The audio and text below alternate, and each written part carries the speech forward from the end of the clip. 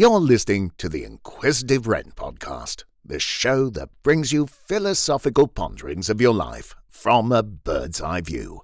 Now, here's your host, Sha. Hello, everyone. Welcome back to the podcast. Thanks so much for joining me today. And we are in season 2. This is episode 3.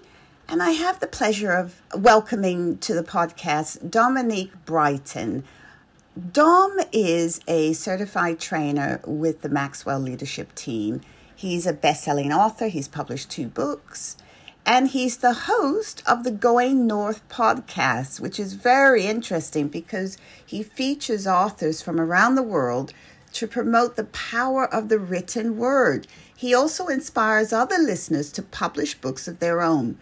His mantra is advance others to advance yourself.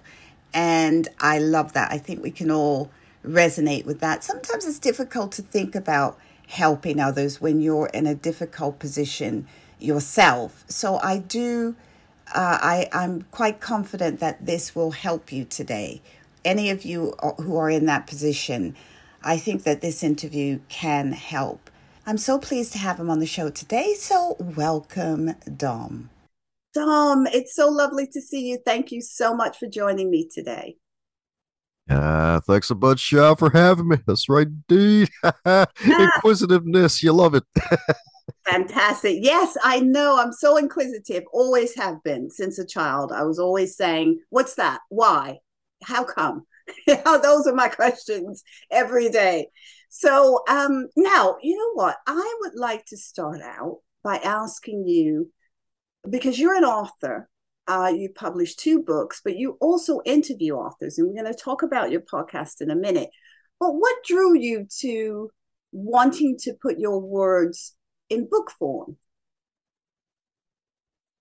Great question indeed.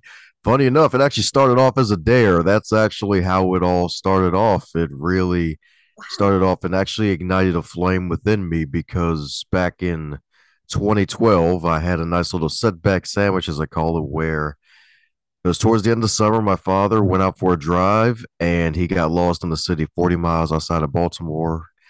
And we discovered that he had Alzheimer's. So we basically had to take away his license, and I basically had to become part-time caregiver for him.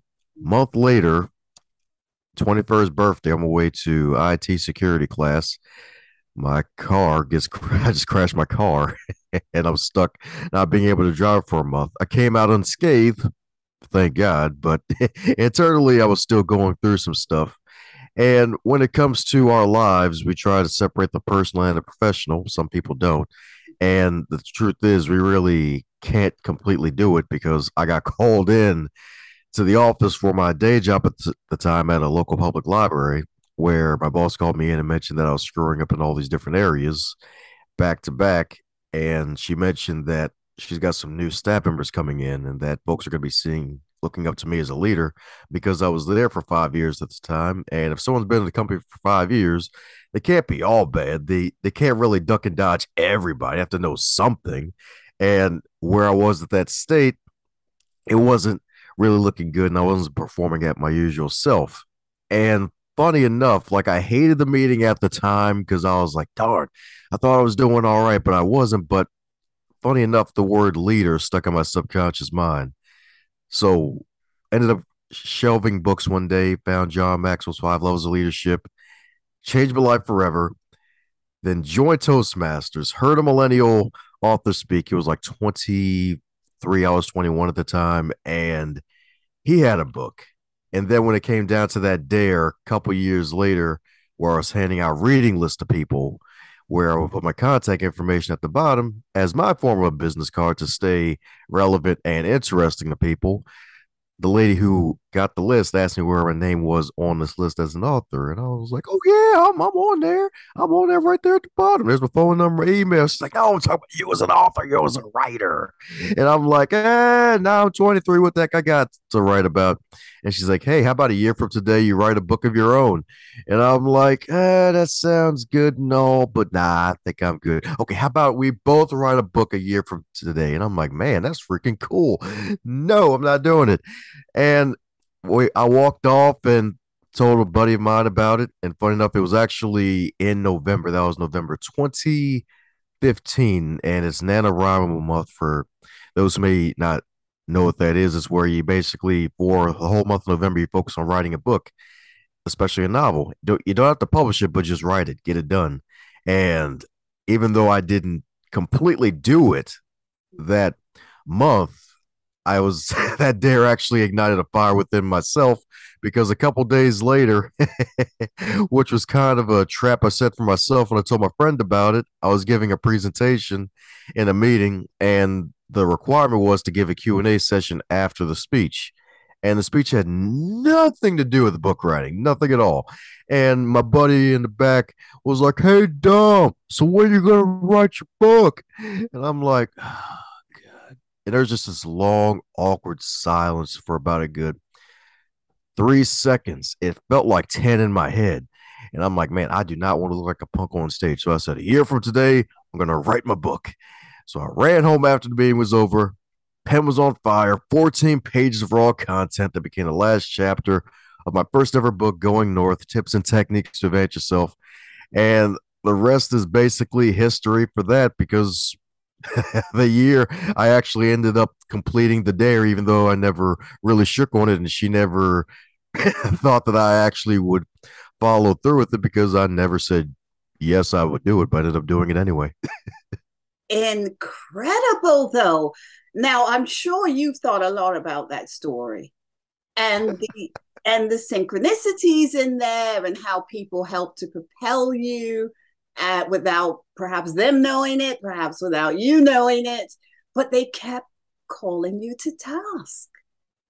Every single person eventually, when are you going to write it? When you eventually, your friend said in front of loads of people, when are you going to? So you were called to task. Wow, I love that story. That's incredible. So yes, so that was your first book, actually, Going North, Tips and Techniques to Advance Yourself. And so, when I looked at that book, you talk a lot about becoming a better thinker, which I really like, because we do need to shift our thinking. A lot of my work is about that, shifting these old beliefs, the way you think presently in the present day. How can people become better thinkers? Sure thing. And funny enough, folks don't even ask me that question a lot on these podcasts, surprisingly. So you're a rare breed indeed. So that's what I'm talking about. And how to become a better thinker. I actually put it in the book as the PAR method, PAR: preparation, action, reflection. And there are 5 separate questions, because questions require a thought and a response. And if you can write your answers down, it'll make you even better, and it'll stick out a lot longer for you. So the preparation questions, the first 2, it's always best to ask these the night before so your brain can get cooking. One is, what good will I do today? What good will I do today? That way you can focus your mind on the things that are good, focusing on the positives, thinking on a positive note, because there's still a lot of folks out there who will watch the news before going to bed. I'm definitely not one of them, because I don't need that in my life before going to bed.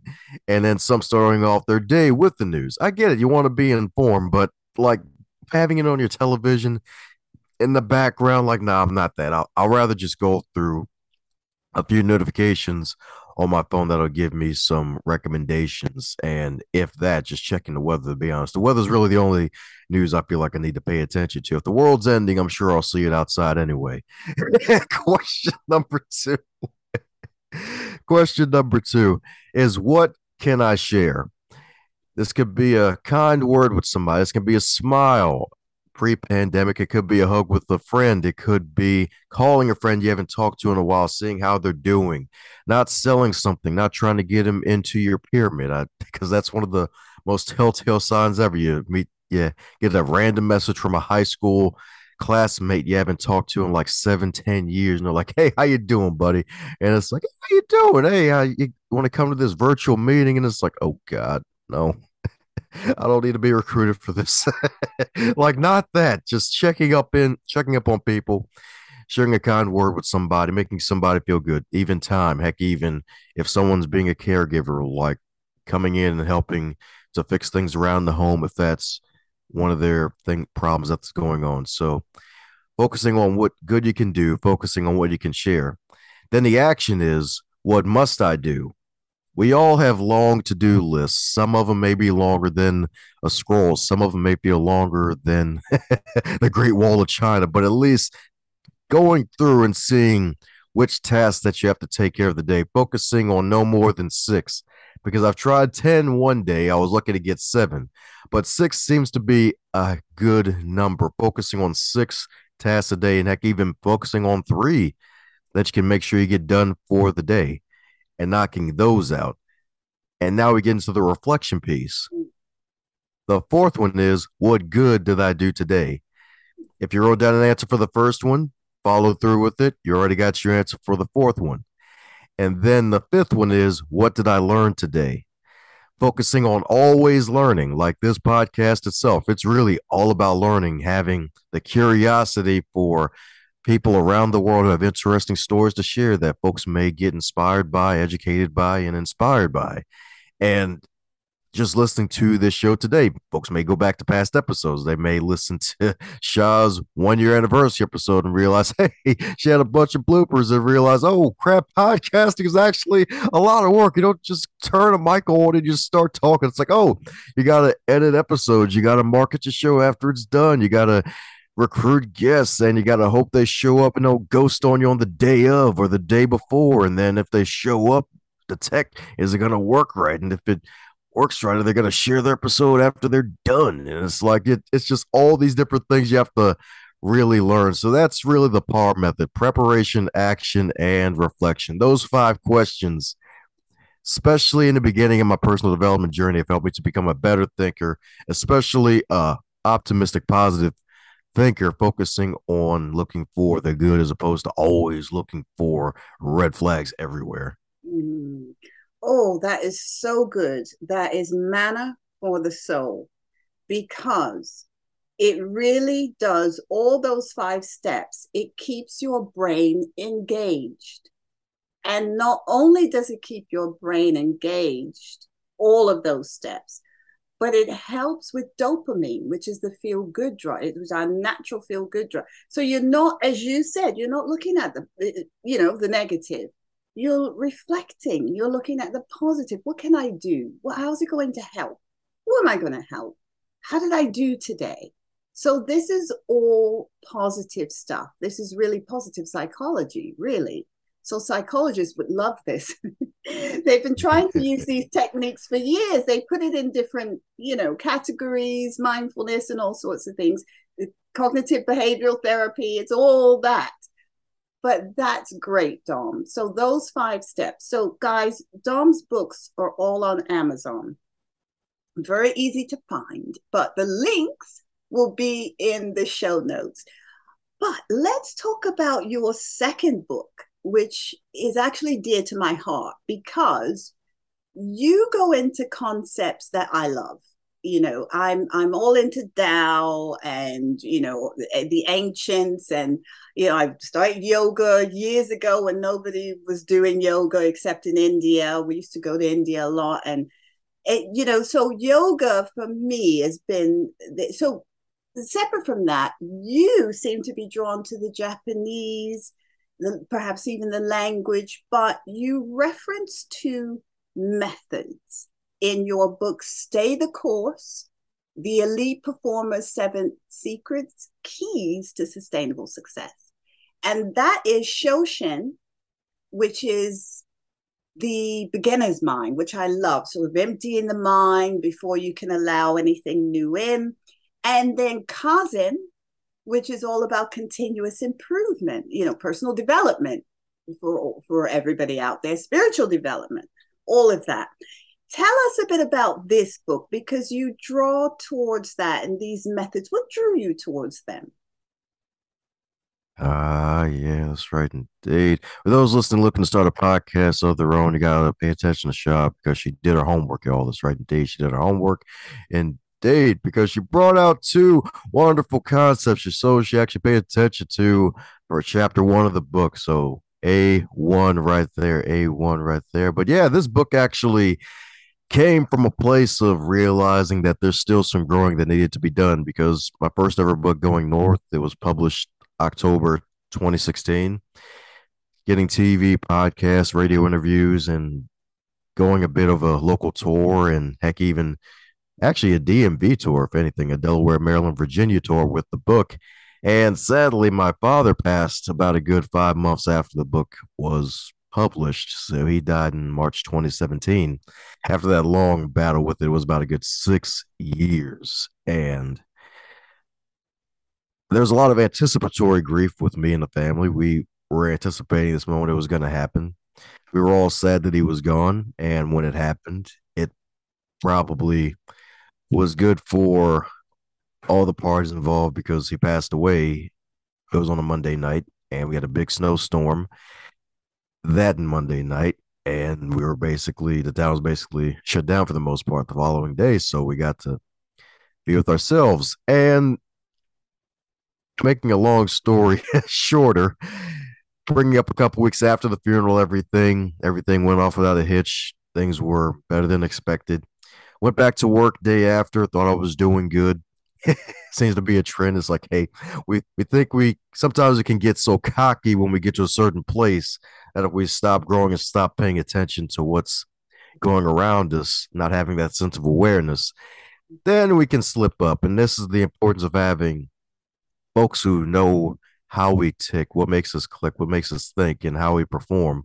Because sadly enough, about a good 3 months later, boss called me and was like, "Hey Dom, you sure you're okay? Like you've been not yourself recently. It's like been flashes of like the ultra positive you, and you're still giving great customer service, internal and external, but something seems off. You're still sure you're okay because there's you've been screwed up in these areas that are different from the one from 5 years ago. More responsibility now." And after that meeting, I realized, wow, I think I need some self awareness, some more self awareness here. And that's really the major thesis of the book is that awareness, especially self awareness, is the major key of elite performance because I was lacking that self awareness. So in that time, I studied more about emotional intelligence and things like that and realized, wait, so emotional intelligence is self awareness, especially awareness of those around you. And awareness goes even deeper than just being aware of yourself. It goes into multiple areas, but I like to put it in an acrostic called Mitch in these 5 areas of awareness. So the first one is, and you'll love this one, mental awareness. That's where the two Japanese thoughts came in for the Shoshin and the Kaizen, the in method. Basically focusing on having a beginner's mind, always learning something new, growing and getting better. Then there is the influence awareness, being aware of what's influencing you today, like what you watch, what you listen to, your environment. Everything around you is going to influence you in one way or another, and your energy is going to show depending on where you are in terms of what is influencing you. Then there's the T, which is time awareness. And the reason why I call it time awareness is one, to keep up with the theme of awareness, and two, time management is a fallacy because we're just managing our attention and our energy. Because the thing is, time moves fast. I jokingly say now, days like this, I wish time would metaphorically take a smoke break, a long one, because it seems to be going so fast and everybody has that same amount of time. But the thing is, what we do with our time separates our versions of success. So that's why it's really attention management, managing where your attention goes in this distraction age, and energy management because we only have a set amount of energy depending on where you are at your stage of life, because somebody who is 70 years old may not be as mobile as a 15-year-old. So being able to manage your energy for what things matter the most. Then there's the C, connection awareness, networking, connecting with other people, making sure the connections that you have already are nurturing them and growing them like your own people garden. Do you have weeds in your metaphorical people garden? Making sure that you're connected with people that really share your values and that are in places where you want to go, that help you to be your best you, and the thumb to put it all together, the H, which is habit awareness, being aware of your habits. Mhm. Because one of the things with after losing my dad, and during that time, I was also in leadership position where I was overseeing 17 clubs. It was basically another 40 hours a week where I basically got 0 to 3 hours of sleep almost every night because I had a full-time job, part-time caregiver for my dad, and a full-time job. And I was starting with my book business. So all of that culminating together, leading to a lack of sleep, led me to slacking off with my CrossFit and kickboxing classes. Also, dedicating more time to Toastmasters, where the whole district leadership position, where I was basically scattering myself, my energy in so many different directions, something had to really give. And I gained a bunch of weight. So I basically had to dial it back a bit with the Toastmasters to get back to where I really wanted to be and lose some of that weight. So habits really determine your wealth. So that's really where the book came from and what really to expect from the book. What you talk about, though, is amazing. I do want to say something quickly. I'm really sorry to hear about your father and Alzheimer's dementia. There's several types of dementia, but Alzheimer's is one. And it is a progressive illness. And a lot of people don't understand dementia. And it would help if people read a bit about it, but there is nothing like personal experience with dementia. And that must have been very tough for you and your family. So I'm sorry to hear about that. And you do watch people decline literally in front of your very, very eyes.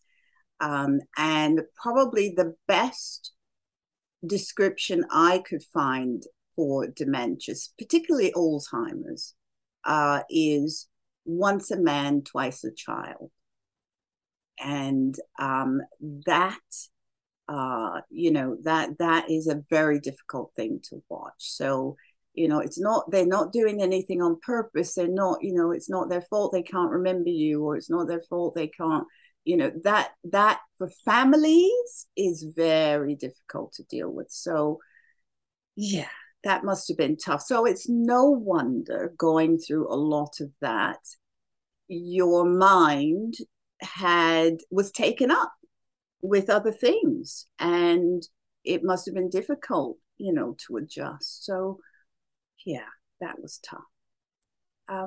But what you talk about in your book, and Stay the Course, about, I like it because it does remind me of that quote from Mark Twain, something about, I wrote it down here: all you need in this life is ignorance and confidence, and then success is sure, he said.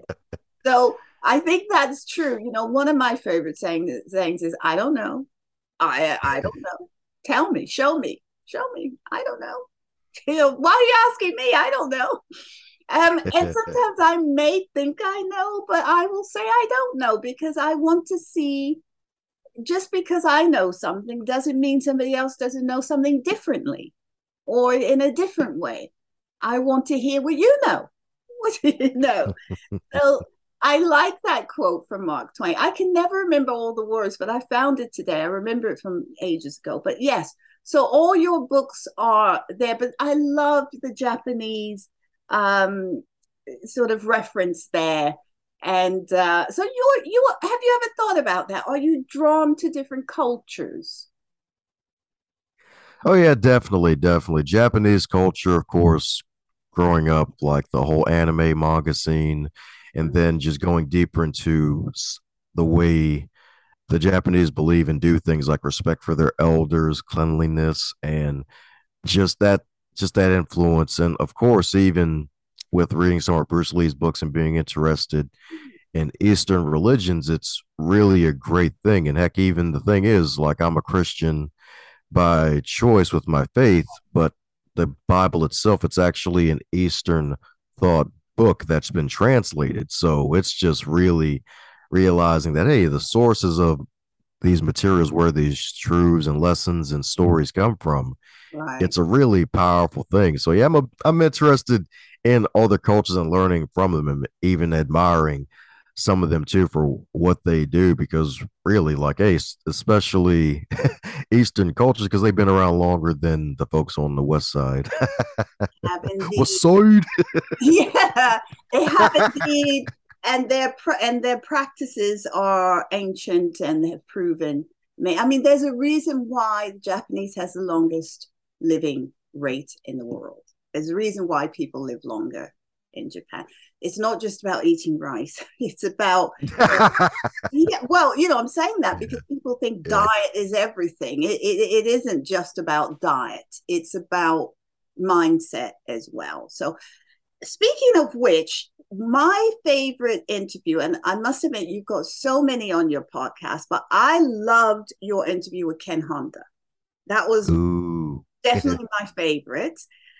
So far, I've only listened to a few, I've been able to listen to a few, but and I like the talking about success, the money mindset, but yes, but it was all about success. And sometimes I think we can push things away. We can push people away. We push success away. We can push money away without wanting to. We can push it all away. So I love that interview about Ken talking about bringing things in, literally, rather than pushing them away. So what is your philosophy around success? Because in my work, I have heard from different people of all walks, some very, very high elite, some really, really, how do I say, privileged. That's what I'll say. And, people who've never had to work and, silver spoons. Two, people who work two jobs, who are out of work as well, who may be getting help funding to have their therapy, because people do. And some people see success differently. So for some people, success is that they had loads of failures. They find that that's success because they keep trying. So if you come from that mindset, rather than I'm a failure, I've had loads of failures, different mindset. What's your idea of success?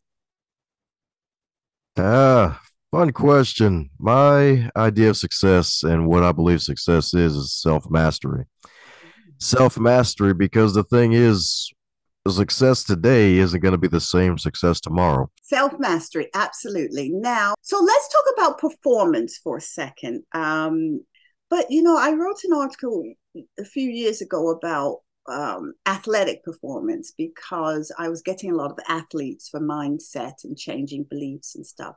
I was just talking to Professor Ursula James, my last podcast, and we were talking about sometimes we get clusters of people. Like I'll get loads of people for phobias, or loads of people stop smoking. At one point, I got lots of athletes. So, and I do get other big clusters, but I talked a little bit, and guys, the link to that article is on my Facebook page and other social media.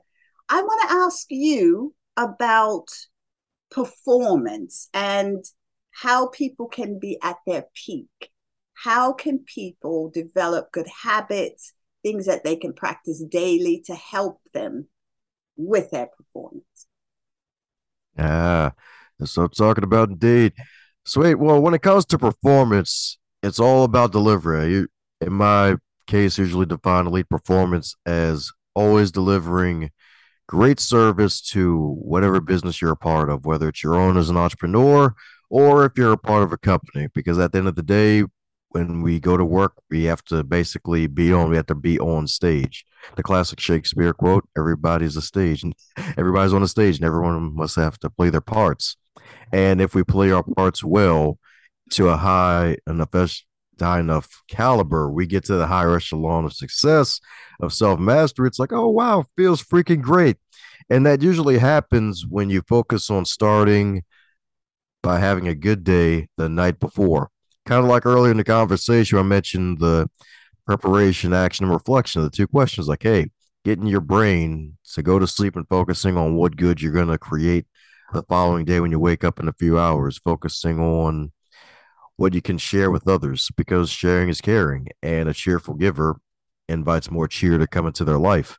And just really focusing on setting the tone for your day the night before, having whatever you planned out for the night before. There's even been an article out there was a few years ago where it talked about U.S. presidents, how they would have their outfits basically set aside for the whole week. Heck, even Steve Jobs, he basically had the sweater and jeans and a pair of New Balances.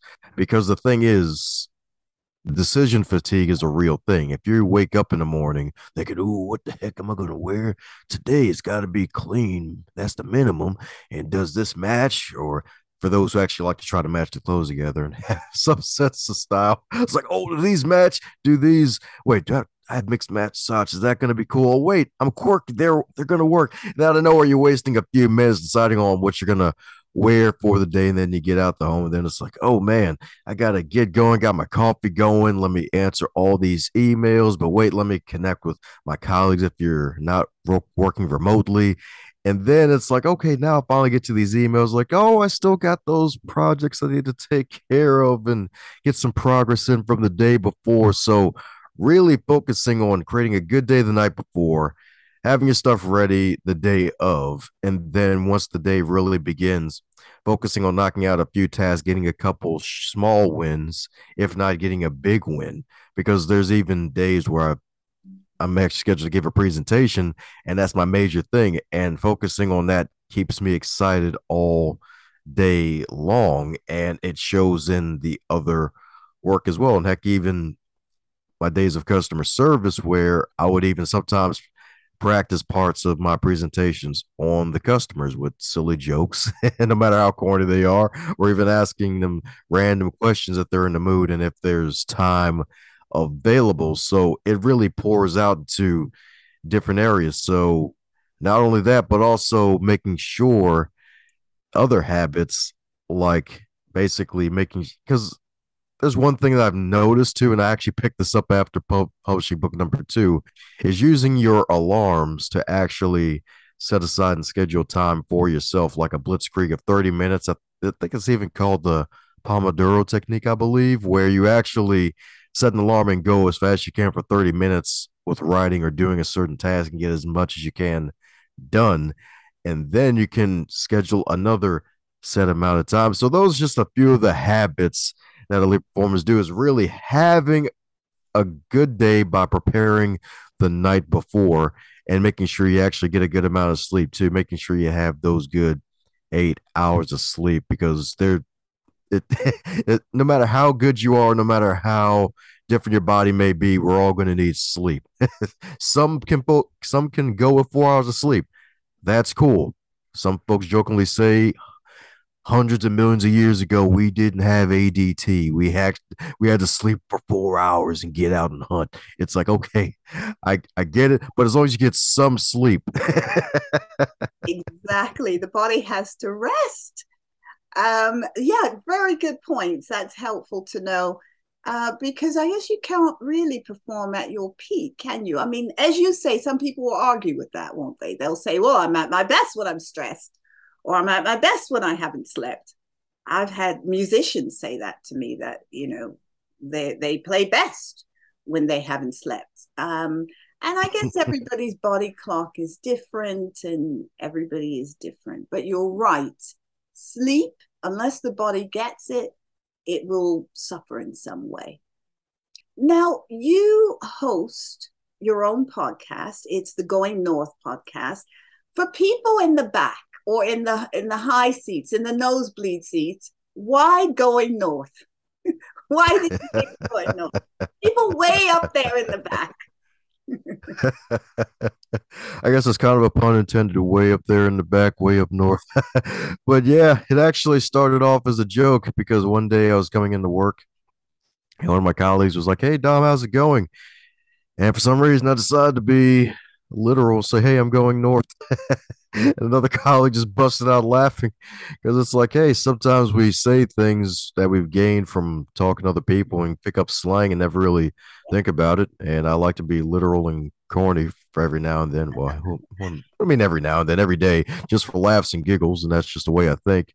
And that joke actually became a brand, because like that used to be my go-to saying whenever someone would ask me, "Hey, how's it going?" Because like, "Oh yeah, I'm doing fine or doing well." It's like fine is not a direction, good is not a direction, but north is a direction, and north is good. North is moving forward, moving upward, advancing others to advance yourself, and it's all about going in the right direction in life. And that direction led to a book that eventually became a podcast where I get to interview fellow authors and give them a platform to get their stories out there, even getting their feet wet with interviewing. Because one of my favorite things in the world is to be able to connect with fellow authors, especially first time authors, give them a platform to be speak. I'll even shout out one past guest I had on my show, Lori Walker. She's the sweet lady out in the Pittsburgh, Pennsylvania area. And even though she's a Pittsburgh Steelers fan, and that's a rival team, my home team of Baltimore Ravens, even though she's a Steelers fan, we had a fun interview and she was so nervous, but she got calm and she was able to have fun because I'm all about having fun. And to this day, she's eternally grateful because she's like, "You chose me to be on your show with all these other people." And it's like, yeah, because at the end of the day, we all are human. No matter how much success you have, no matter what your riches, your wealth, no matter your connections, we're all human. We all have a start date and an end date. We all have to take bio breaks. So at the end of the day, folks have great stories to share, and it's all about encouraging those with stories to share that can help other people overcome. Because her story was in a book called Mayhem to Miracles, where a lady had to Mary Queen had to slap her into reality and be like, "Hey, she went through because Lori went through a divorce and she was working at a job, and then this lady Mary Queen was her mentor and helped her to get over her suicidal thoughts because she was feeling suicidal after going through a painful, tragic divorce. Because Mary herself went through a divorce as well, and they were eternal friends after that. And she dedicated her chapter to Mary Queen because, to be honest, if Mary Queen didn't show up to basically get her back in reality, encourage her, and focus on living as opposed to giving up, then she would have never been able to write that story. And that's even the word of encouragement for those listening, like those who've encouraged you in the past, like those people who are responsible for your success today. If they're alive today, find them, thank them, and show them appreciation because time is finite. Time is short and long. It's short because we never know when we're going to leave, and it's long because we could have a whole list of regrets when we get to the end of our life if we don't take that action today. So encouraging others is the powerful thing, and that's really where Going North came from, focusing on going up. Mm.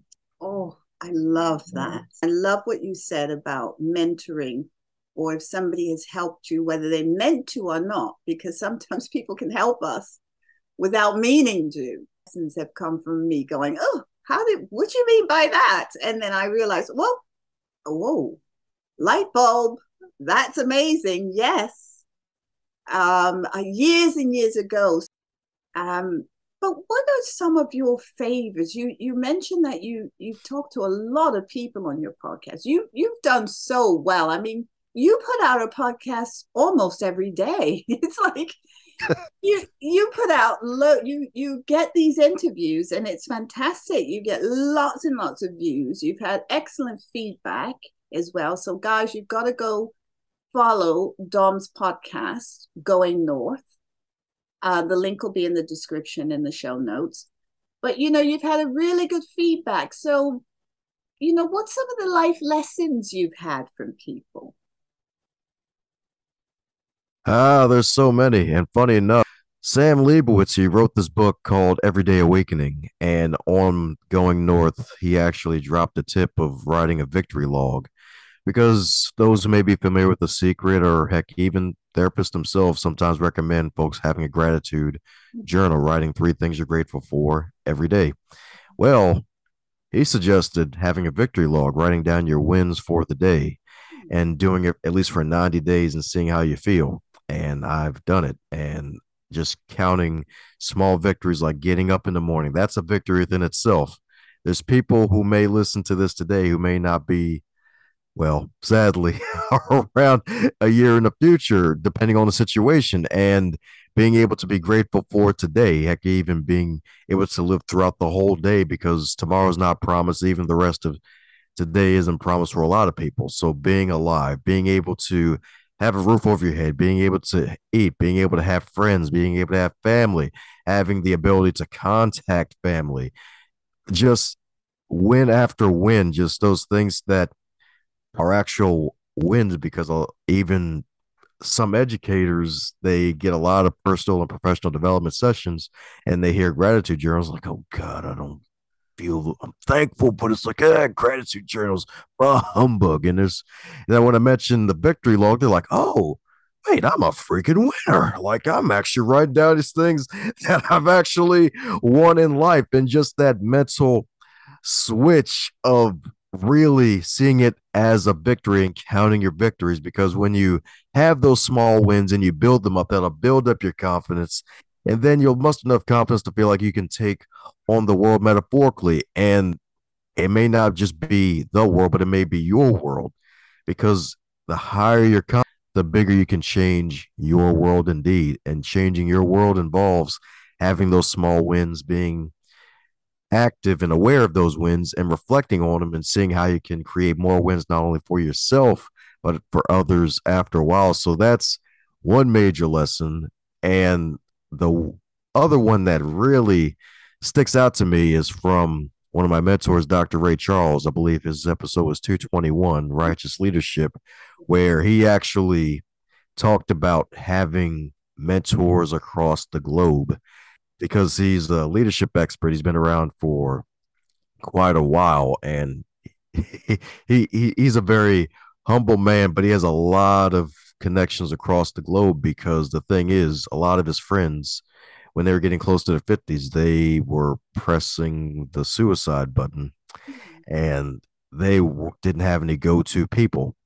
And Dr. Ray, his doctorates is in biochemistry and risk assessment. And he realized, okay, so when it comes to this risk of going into that dark place, it's usually in the deepest, darkest depths of the night, early in the morning, sometimes 2 or 3 o'clock. So it's like, okay, hey, I can't call somebody in the US. They might think of the worst. But if I have somebody in China who I'm friends with, somebody overseas, calling them, seeing how they're doing so they can talk me out of that situation. Like that was one major thing that he dropped on me, having a global set of mentors and friends across the globe that you can reach just about anytime that can help you in your situation. And thanks to social media, it gets a bad rap. And to be honest, it makes sense why it gets a bad rap nowadays, depending on what part of social media you're in. But the good thing is you connect with people across the globe. And in situations like that, if someone's going through that, ask for help. Please ask for help. We want to hear your story today. We don't want to go to your funeral and hear good things that you can't hear. We want you to be here today. But get help today and just focusing on the good. So having a victory journal, counting your wins, and then making sure you build up a bunch of friendships that you can have across the globe and some mentors that you can have across the globe, that if God forbid you get into that situation, you can actually have someone to talk to. I love that.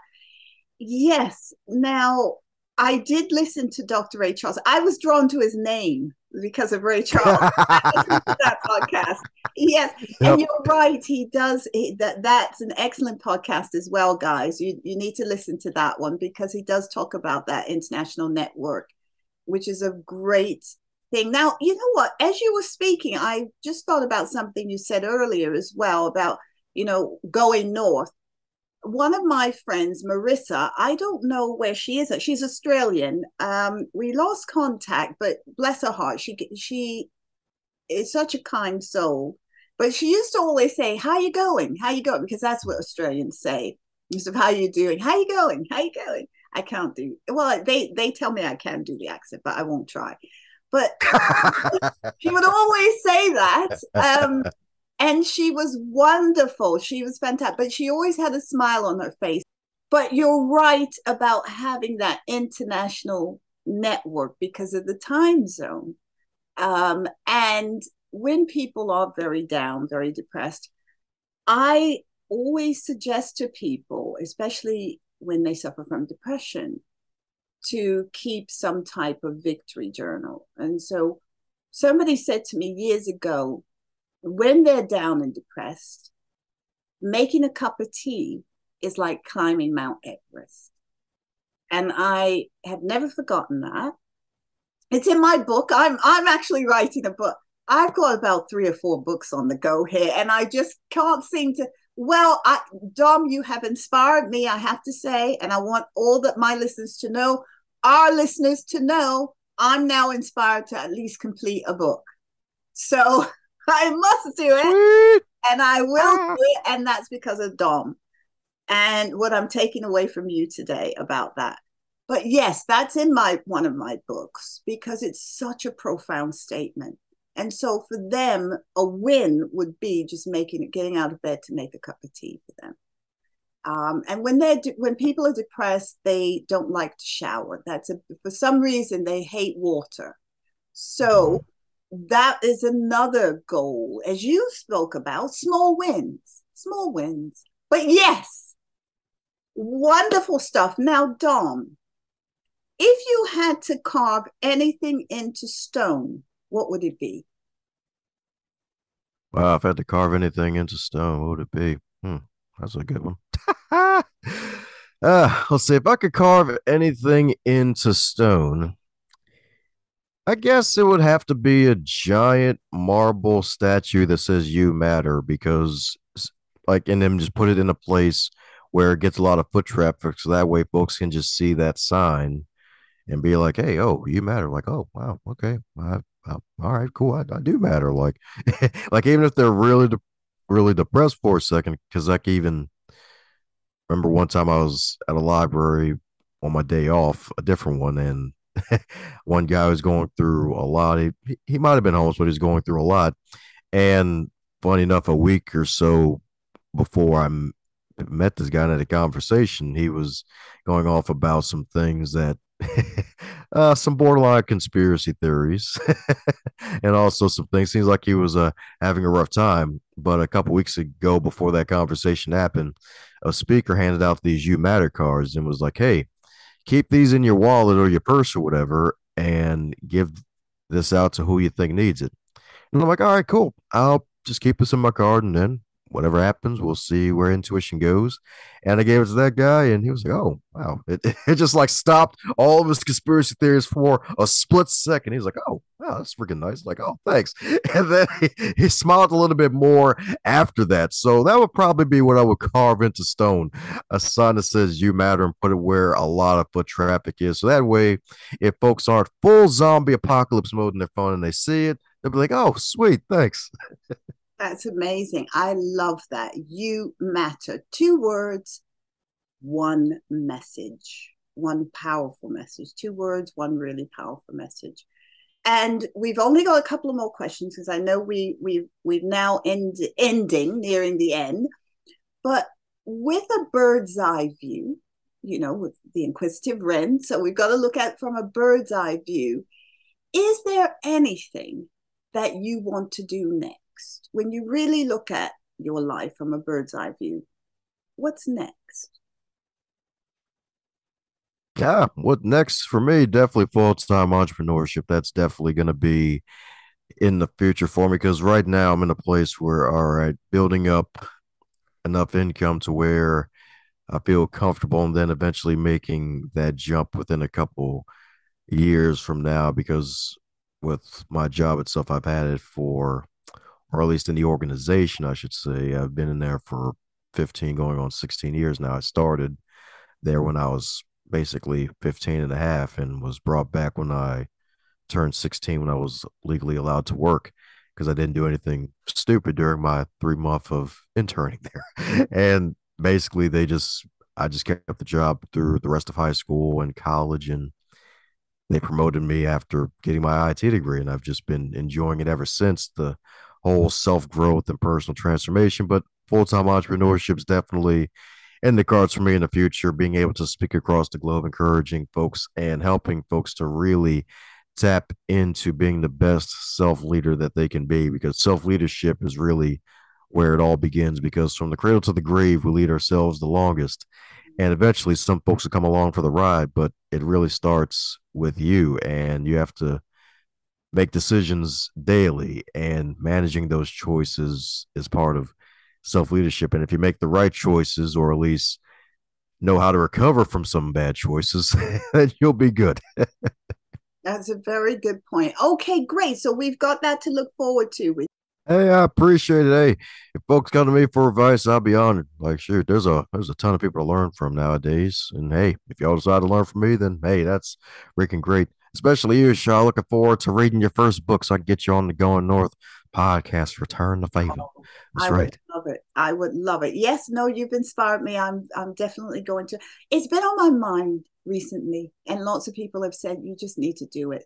So I will do. I've made excuses. I will do. But I'm looking forward to knowing and hearing more from you. So lastly, we just want to put a fork in it. Far out random question. Q on the end. Sweet. There we go. I've got a few bits here. I'll look away. It literally is very random. So here we go. Here's one. What's something that you completely don't understand? Wow, something I completely don't understand. Wow. God. I'm just thinking, ever since 2020, there's like, oh God, I don't even know. It's like, where the heck do I start? Flat earthers came to my mind. Oh, okay, yes. I mean, that's a big one. Still debating. Flat Earth. Okay, I'm with you on that. Yeah, I'm going with that one. If I get hate mail, sweet, that means I'm doing something right. Exactly. You're positive. Guys. And people don't understand that even Einstein, I always say this, talk about energy. When you give out negativity, I don't care if it's behind a moniker, a fake account, your energy is connected to whatever you're giving out. So it's going to come back. You can use the fake picture, fake profile, fake name, fake everything. Your energy is connected to it.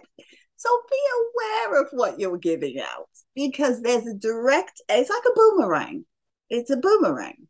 So it goes out and it comes straight back. So for me, it would be a boomerang. I don't understand how that happens. You throw something out and it comes straight back. That's incredible. But I like it. I like it.